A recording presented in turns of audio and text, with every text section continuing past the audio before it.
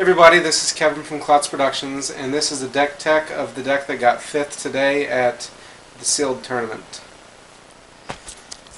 So, go ahead, Kyle. Howdy. Alright. I was hoping to get some more allies, but I only got 6, unfortunately, so we had to go with a red-black build, and it worked very effectively. I was a lot more shocked than how effective it was. We got 8 swamps, 7 mountains, and we have this tectonic edge.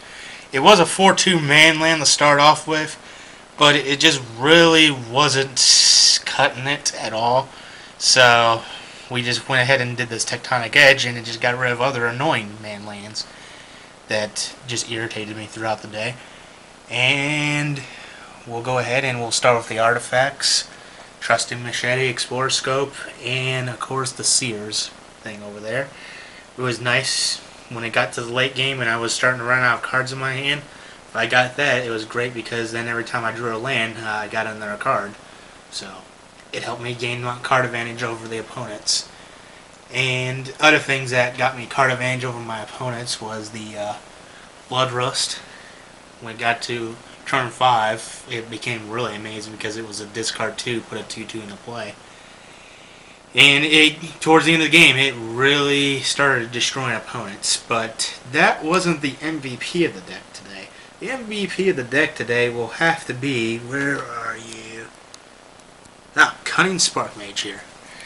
And you throw that on the board, and if they don't have a removal, then all their 1-drops become useless.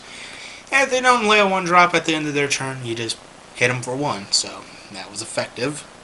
And this guy was pretty amazing too, because whenever he came out in the play, he shut the opponent down to where they didn't want to attack anymore. Because, well, they don't want to give me a 3/3 ogre.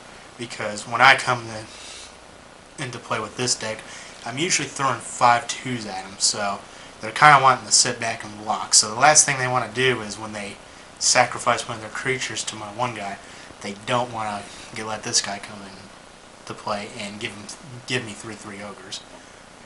And another thing that was amazing was Mark of Mutiny with all my kill spells. I sling a creature of theirs at them, and then I freaking kill it with one of my many kill spells here. And where is it? Dread Reckoning, or Dead Reckoning, my bad. It was amazing too, because I have this 5/2 guy here. Whenever it died, because a 3/3 wanted to block it to get rid of it, then if they have a 4/4 or a 5 defense creature out, well, I played Dead Reckoning, bring it back, put it on top of my library, and then I kill their creature, which is basically a 2-for-1, because I'm going to get my creature back, and I guarantee my next card on top of my library is really good. And it's also nice doing it with a Malakir Gatekeeper as well, because you get the Gatekeeper back, you get to make them sack another guy, and you also remove one of their 2 defense guys as well. Overall, it did pretty well. Torchslinger was average. Sometimes it was annoying because it's like, oh, I want to do more than 2 damage to their creature. And of course, Magma Rift helped occasionally for that extra removal. The only thing that I really didn't like about this deck was getting Hideous in, and all they played was black creatures on the field, which was kind of irritating as well. But it eventually got over. The enchanted lands are amazing, because whenever you need a land or a 3/3 blocker, it's great. The main lands are there. And of course, Mar Blight in combination with the Cunning Spark Mage is an instant kill on any of their creatures. I didn't really see a lot of Shroud today, surprisingly. That's what I was figuring I was going to get whooped by. And of course, if I'm still hanging around in the game and I have 7 mana, I throw out the big 5/5 that kills all their guys, and it just pretty much ends the game, because they're usually spot removaling my 3/2s and my 5/2s, my 5/4 big guy, and my Cunning Spark Mage. So they usually waste all their removal on those guys, and when that guy comes into play, they just don't have anything left for it. And another thing that's pretty amazing that I comboed off pretty well was I played one of those enchanted lands, and I put it on Tectonic Edge.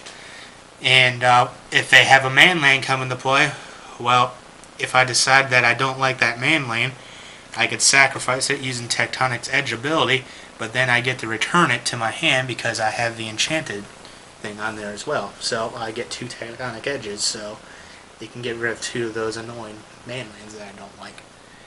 And that was pretty much how I did it. The deck got there. It lost pretty badly to a black and blue deck. Just kept bouncing my guys, which you would think that wouldn't be irritating, but it can be very irritating when they're shooting you with 3/3s as well. And that's my deck, and I got 5th place.